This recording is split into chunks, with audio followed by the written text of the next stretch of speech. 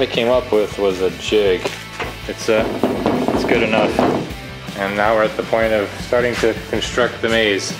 Walls out for Harambe. You stole my joke again!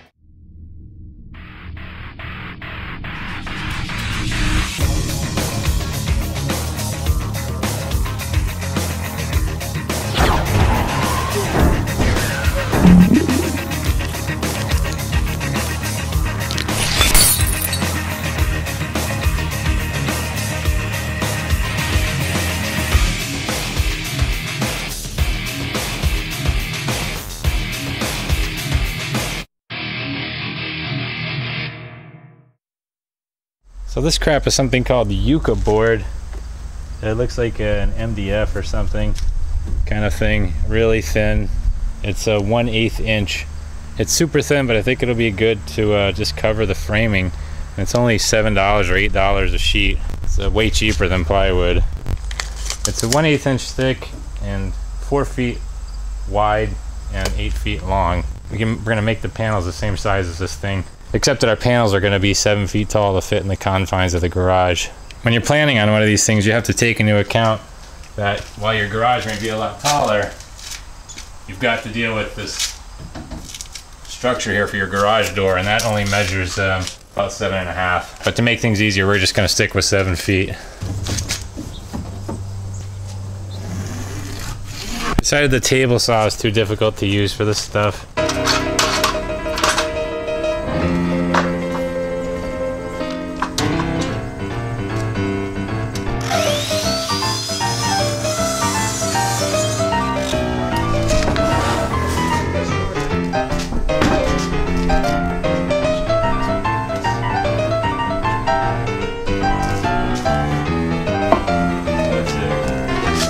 We don't need one in the middle. I don't know until we actually make the damn thing.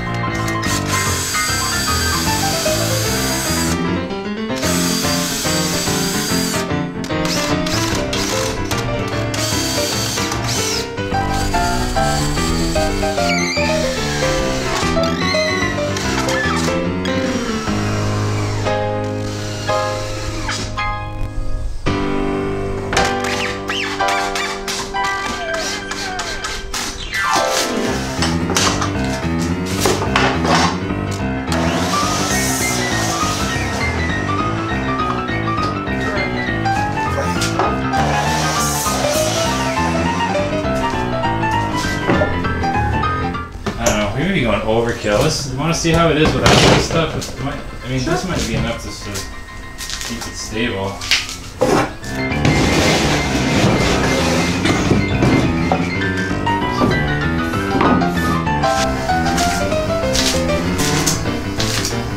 It's because the wood is a little warm. Yeah. Or we didn't get exactly square this time or something.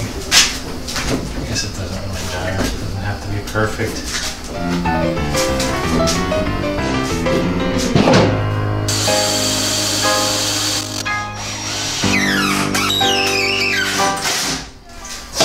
far as it's gonna get.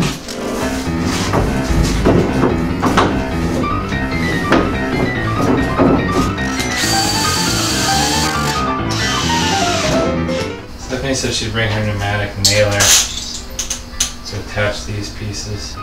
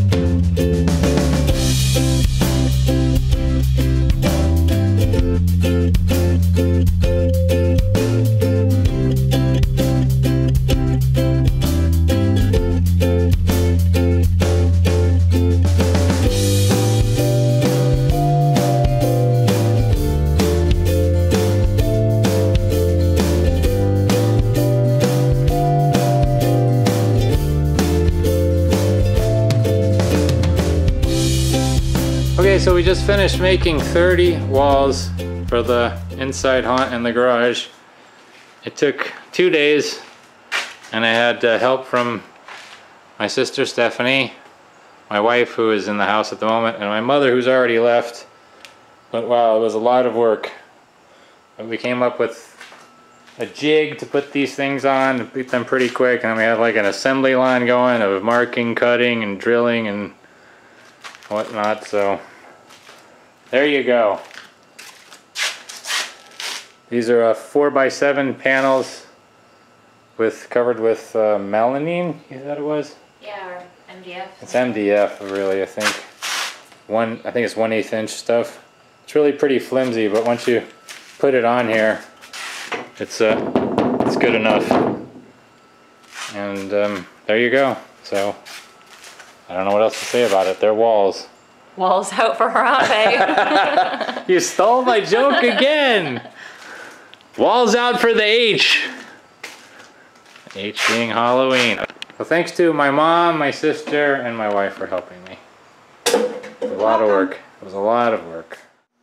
So for us to churn out that many wall panels in 2 days, what I came up with was a jig. And I took a couple of scrap pieces of the 2x3s that we were using, got them all nice and squared up. Then I took a couple of clamps and clamped these down to the table here and there. And that way I could slide in the 2x3s that we were going to drill together like this and then like this, and that made sure that they were perfectly square. And this was obviously a little bit higher up here. I think actually I was cutting them like this. I drilled them like this. So you can imagine this goes all the way out. And we just drilled in, and then screwed in, and you had a nice square joint. And you could take the whole thing, flip it over, do the next set, and then flip the whole thing this way, do the next set, flip it over again, and then that way you had a perfectly square frame. At least that's what we thought, and it worked out pretty well for the most part. But we did find that once we started attaching these panels, that the panels wouldn't line up correctly, even though everything was perfectly square, so it didn't really make much sense. But my sister came up with a good technique for us to be able to get these square, and basically she would come in and we'd staple the short side of this, the 4 foot long side, and then we'd go down to the other end here without having stapled anything else. And if the frame wasn't matching up just right, you could take it and tap it and slide it, square it up until this lined up perfectly, and then staple that down, and you have a nice neat finish around the edge so that it's very uniform. For the most part it worked pretty well. And now we're at the point of starting to construct the maze. We have 3 walls up so far. The way we're holding these together is we have these little metal brackets down here that you can get at Home Depot. I think they were about 58 cents each. And up at the top we're doing the same thing, and then with a cross brace. And then for the panels that we're cutting in half, we're putting a piece of wood there. And eventually, when we have a hallway here, and there's another wall here, we'll put another cross brace from here over to connect to that wall.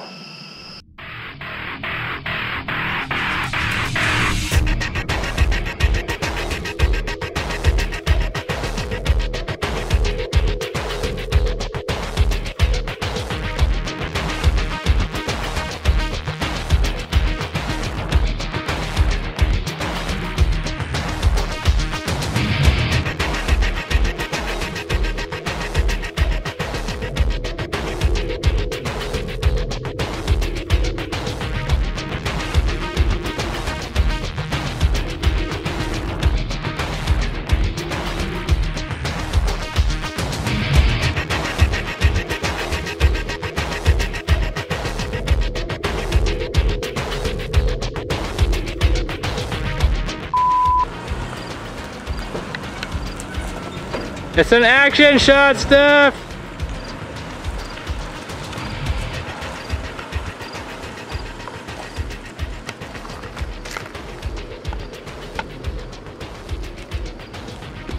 And that's it.